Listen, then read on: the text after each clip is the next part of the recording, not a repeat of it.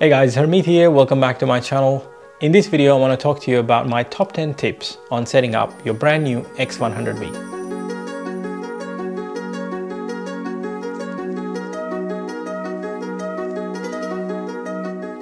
Alright, the first setting that I've got is shoot without card. This setting is quite important because it lets you shoot the camera without card. By default, from the factory, the camera will ship with this setting on. I always turn this setting off. So where do you do that? Navigate to menu, down to the wrench icon here. Then we will move to buttons and dial settings. Down the bottom, you will see shoot without card. So the first thing I will do on any camera is find this setting and turn this off. I don't have a card in my camera. When I try and shoot and press the shutter button, I will get a message on the screen that will tell me that there's no memory card on the camera. Now the next setting I want to customize is the image quality. This is available in the IQ menu, and navigate to image quality setting, and by default it will be set to fine. I always go and change that to fine and raw. This way, when I am shooting, I am getting a beautiful JPEG with all the film simulations and settings applied to it. However, I'm also getting a raw file which I can further process in Capture One Pro later on my computer. So the next setting we'll optimize are the screen settings. We'll navigate down to the wrench icon, go to the setup screen, and navigate down to display custom settings. Now here we have two options, the OVF and the EVF LCD. I'm going to apply these same settings on both. So the first thing I'm going to do is activate the framing guides. I love having the electronic level, and I also want to see the AF distance indicator. So I know I'm focusing in the right spot. As a guide, I can see how further away the primary subject is. So go to the EVF LCD, and I will activate the framing guides, electronic level, and AF indicator. Now when I switch, you will see the camera has the level, and that's available in both the EVF and the OVF. Now I'm looking through the OVF and I have all the settings available. That will make shooting experience a lot more fun. Now the next setting I will change is long exposure noise reduction. This is available in the image quality menu, and that's the IQ icon. Long exposure NR, noise reduction. Now I always want to take that off. As I'm shooting JPEG and RAW, I don't really care about the long exposure noise reduction. What this does is, if you're taking a 10-second exposure, the camera will spend another 10 seconds after taking the exposure to reduce any noise from the sensor. I can do that in Capture One, so I don't really need the camera to do it. I want to take the shot and then I'll be ready for the next shot. The next setting I will change is the shutter type. The camera is equipped with a mechanical shutter and electronic shutter, but by default, the camera is only going to use the mechanical shutter. So to activate that option, I will go down to the camera icon and I will scroll through until I get to shutter type, which is here, and MS indicates it's manual shutter.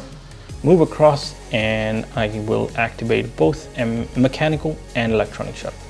So the next setting is the auto ISO setting. What sort of ISO do you want to push the camera to when you're shooting in auto mode? Now, normally I shoot with the prescribed ISO setting that I want, but sometimes it is fun to let the camera do all of the things. So I set the settings to auto and I just focus on taking the pictures. So this is also available in the camera icon menu under ISO auto settings. And you have three different options. Auto 1, so the default ISO setting will be 160, the maximum it'll go up to 800, and it's trying to achieve a shutter of 1/60th of the setting. Now these cameras are really good at high ISO as well. So the one I'm using is the Auto 3. I don't mind the camera getting pushed to 3200 ISO, and I want to keep a minimum shutter of 1/60th. This camera doesn't have any image stabilization, so if you're like me and you struggle to get stable shot, this is perfect. The next setting I want is the power management in this camera.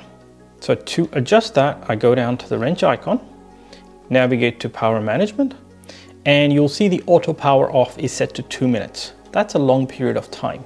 These cameras have tiny batteries, so In my camera, I always set this down to 30 seconds.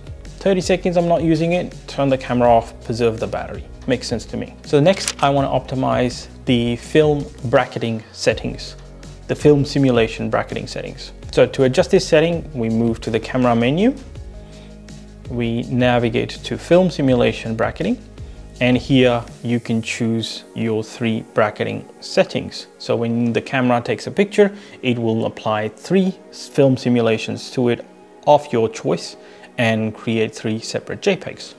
So what I want is across red, that's perfect. Then I like to shoot also in classic negative. And the last one is STR soft. So these are my 3 preferred film simulation in bracketing mode. The next setting is the auto exposure bracketing. Sometimes I want to take 3 exposures of the one shot. So using exposure bracketing, that makes your life a lot easier. With the one click, it'll take 3 separate shots at 3 different exposures. Auto exposure settings that I like to use, I will set this to frame and step. So I want it to still take 3 frames. I don't want too many, but the step here is 1/3. That's not much of an increment. I like to shoot that at 2 steps. So I will set that. And now my auto exposure settings are also configured. Now the last thing I would do is customize my menu options on this camera. So we navigate down to the wrench icon again, go to user settings and go down to my menu settings. So I will add various different options. I will add a tone curve. I want to tweak that at times. Perfect. Then I want to add the self timer option, which is further down.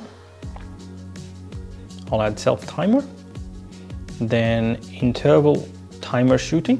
Sometimes I want to use the interval shooting settings in this camera and set it up and just shoot away.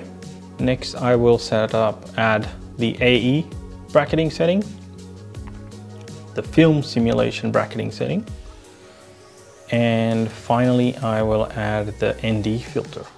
This camera has a built-in ND filter. So that means that by activating that ND filter, you can really slow the shutter down. So I love to use that from time to time. So I want to add that as well to my menu options. So there you go. These are all the settings that I want to add to my menu. And that's pretty much it. All right, guys, thanks for watching this video. If you found it useful, give it a thumbs up. If you're new to my channel, make sure you hit that subscribe button and the notification bell. And if you got any questions, leave them down in the comments below. I'll get back to you as soon as I can. Thanks for watching this video. I'll see you soon on this channel with more videos and more wonderful content. Bye-bye.